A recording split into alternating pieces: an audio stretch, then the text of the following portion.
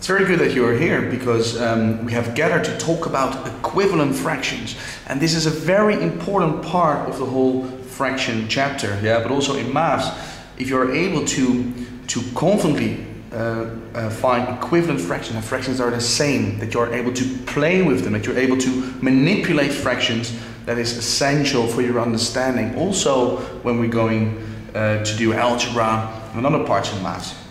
Okay, so I already said equivalent fractions, those are fractions that are equal, yeah, that are equivalent. Those are fractions that are the same. I'm going to show you now what it's based upon by looking at two examples.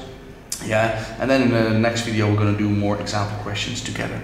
Okay, but an equivalent fraction, for instance, can say, well, that 1 over 4, yeah, that is the fraction 1 over 4, that is the same as how much over 20?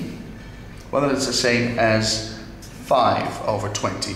I'm going to show you now with two examples why these two fractions are equivalent or the same.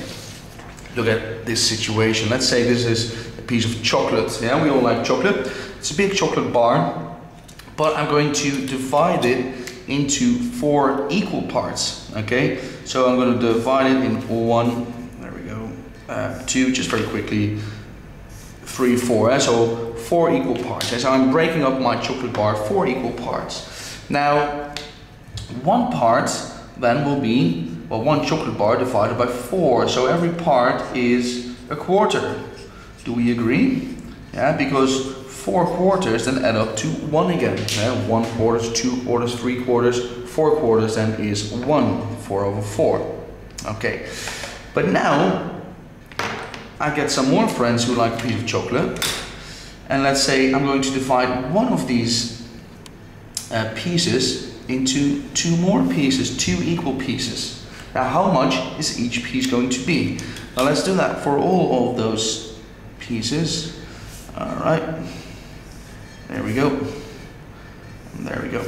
So if I would divide every quarter into, again, 2 equal pieces, how many parts does my chocolate bar then consist of? 1, 2, 3, 4, 5, 6, 7, 8. So then all of a sudden, each part is 1 over 8. 1 over 8. 1 over 8.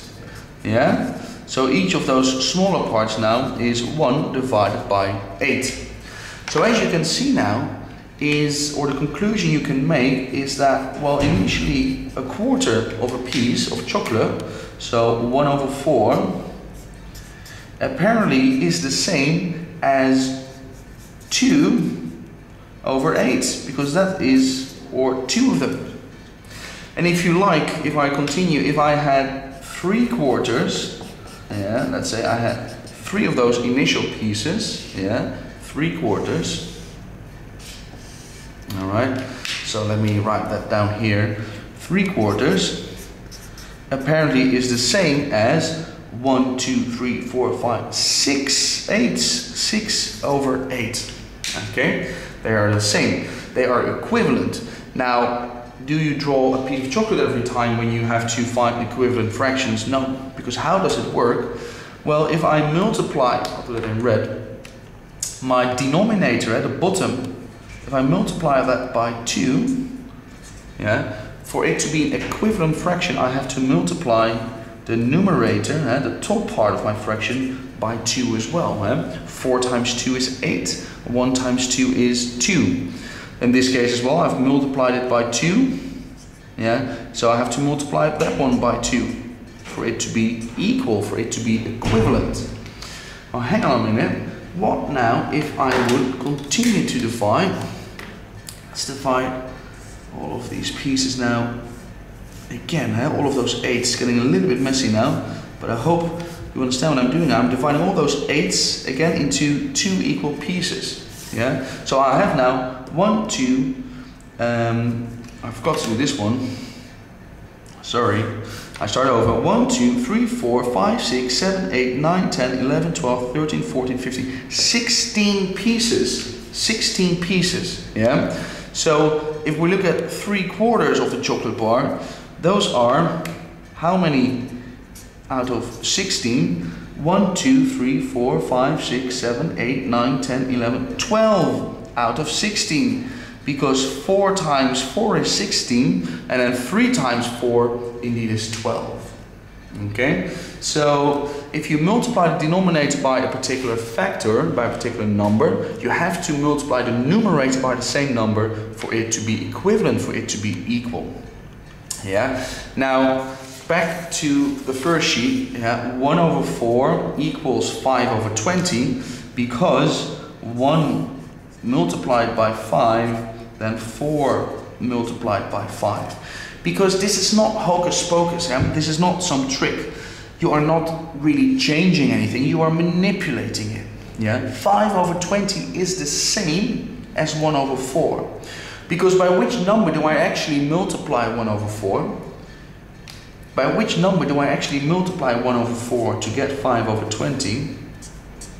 I multiplied by 5 over 5. And what is 5 over 5? 5 over 5 is 1. Yeah, 5 divided by 5 is 1. So I'm actually multiplying my initial number by 1. So the answer, any number multiplied by 1, is the same as the original number. Yeah? If I say, well, 7, well, times 1 is 7. Okay? 1 over 4 times 1 is 1 over 4. But in order to work with some of those fractions, we sometimes have to manipulate them. Then we don't multiply them by 1, but we'll multiply it by, in this case, 5 over 5, which is also 1. Yeah, so I'm not changing it, I'm manipulating it, 5 over 20, so then I can work with it in particular situations. Okay, now go to the next video for some example questions. Because when you do those, I'm sure you understand what to do. I'll see you there.